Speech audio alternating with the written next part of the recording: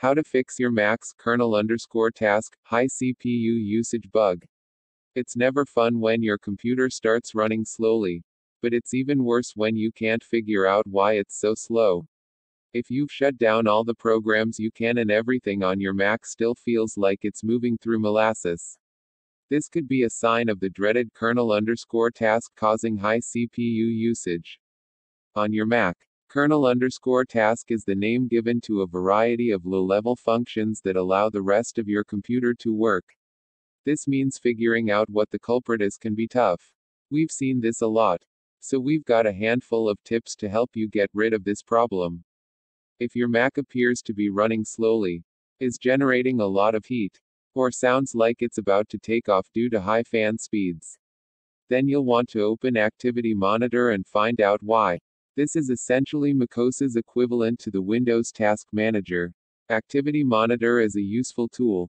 Learn all about Activity Monitor on your Mac and how to use it to check detailed information about your system. You can open Activity Monitor using Spotlight. Just hit CMD plus space then start typing activity, and it should pop up. You can also find it under Applications greater than Utilities. And you might want to pin it to your dock for even quicker access when you run into major issues. The reason for your slow computer should be evident on the CPU tab. Just click the %CPU column header to organize running processes by processor usage. Anything using a high amount of processing power will appear at the top. These will move around as your computer performs various tasks in the background. High CPU usage is generally only a problem when you're not expecting it. It's reasonable to expect your machine to chew up resources if you're running a game, watching a video in your browser, or editing a video. If a single Safari tab or Mac process is using more than its fair share, that generally means something's gone wrong. You can kill most processes by clicking on them, then clicking on the X in the top left corner of the screen. Unfortunately, you can't do this for one particular process, kernel_task. The reason for this is that kernel_task is actually part of macOS. It's not so much a single process, but actually a series of processes under one label.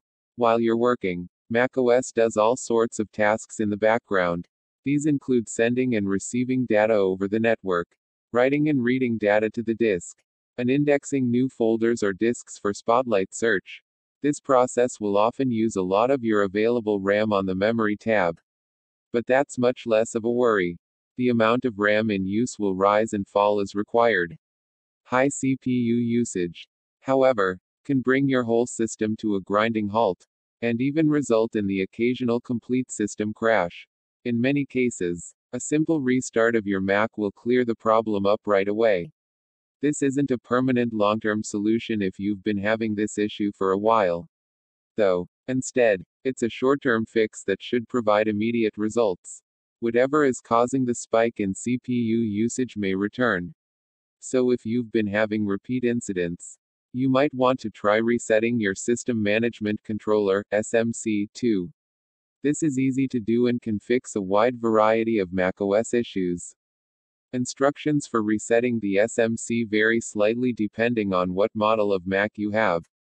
Because it can fix so many issues, we have a full guide detailing how to reset your Mac's SMC. A reset of the SMC and NVRAM can help any Mac, including MacBook Pro and MacBook Air, run smoothly again. Perhaps the most obvious fix for any OS-related issues is to update to the latest version of macOS. Simply launch System Preferences, click Software Update, and run any outstanding Apple software updates. Another common cause of high CPU usage by the kernel_task process is Adobe Flash. The days when Flash was essential for browsing the web are long gone. But you may still need it for a specific web app or site. Instead of keeping Flash installed, you can use a browser like Google Chrome, which provides Flash, albeit optionally. Most likely, you don't need Flash at all, so it's safe to remove. If you want to remove Flash altogether, run the Adobe Flash Player Install Manager and click Uninstall. Some have had success in removing kernel extensions, which are modules of code able to perform low-level tasks. Also known as kexts, the vast majority of these extensions are installed by Apple as part of the core macOS environment. Some software will install third-party extensions as drivers, or for controlling hardware. One quick way to check if a third-party kext is causing your kernel_task issues is to reboot your machine into safe mode. To do this, restart your machine and hold the Shift key as it boots. Safe mode loads only the required kernel extensions. So if the problem doesn't occur in this environment, it points to an issue with a third-party kext.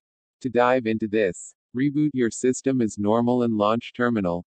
Then, run the kextstat command to see what kernel extensions are currently loaded. All Apple extensions will look like Apple. Meanwhile, third-party drivers will have the developer name in them, like Paragon Software, File Systems and Tripmod_Key to name a few. Need to uninstall programs on your Mac? You have several options. Here's how to remove programs and apps from your Mac. For some apps, that simply means moving the application file to the trash, then inputting your admin password to allow the change. Others may include a pkg uninstaller file you need to run. For the rest, head to System Preferences and look for any third-party preference panes. Paragon's NTFS driver, for instance, hides the uninstall option next to its settings. Starting with OS X El Capitan, Apple introduced a new security feature which broke a number of third-party modifications. System Integrity Protection, or SIP for short, stops apps from injecting code into Apple's own apps, as well as writing to certain parts of the drive that Apple deems important to system security. This results in better system stability, so you should see this issue less often in modern versions of macOS. The final solution here is a bit of a risky one, removing Apple's own kernel extensions. Doing this is not recommended. However, if you've tried everything else and are still seeing kernel_task causing high CPU usage, this is a solution you may want to try. Developer and blogger Victor Peterson has written extensively about kernel_task and the issues around it. In his case, it was likely caused by a dodgy sound card. Peterson's initial post focused on Mac OS X Yosemite, though he later followed it up with updates for El Capitan and Sierra. We have not tested this fix and can't say whether or not it will work for you. If you're interested in giving it a go, here's what you'll need to do. There are more reasons to leave macOS System Integrity Protection on than turn it off. But turning it off is easy. Follow Victor's method. Start by finding your Mac's model using the system_profiler detail-level mini grep model identifier command. cd/system/libraries/ioPlatform_family.kext/contents/plugins/acpi_contents resources. Move and back up the file relevant to your model. For example, if your identifier is MacBook Pro 8 you would run reboot into recovery mode and enable system integrity protection again using the csrootle enable command. Again, this is a last resort fix. Attempt it only if you're struggling to get anything done due to kernel_task rendering your Mac unusable. This isn't a short-term solution, it persists even after reinstalling your operating system.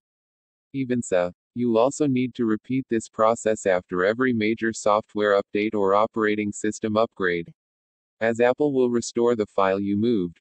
Generally, upgrading to a new version of macOS brings new features and capabilities, but it can also introduce bugs. This is especially true on older models of hardware that are starting to push the limits. If you're one generation away from a Mac that is no longer supported, that could mean that your model isn't as much of a priority for Apple. Did you recently upgrade your version of macOS? If only then did you start seeing issues with kernel_task on your Mac. That could be the culprit. If you're not relying on new features introduced in the latest update, you may be able to safely downgrade. Want to give it a try? We have a guide detailing multiple ways to downgrade to an older version of macOS.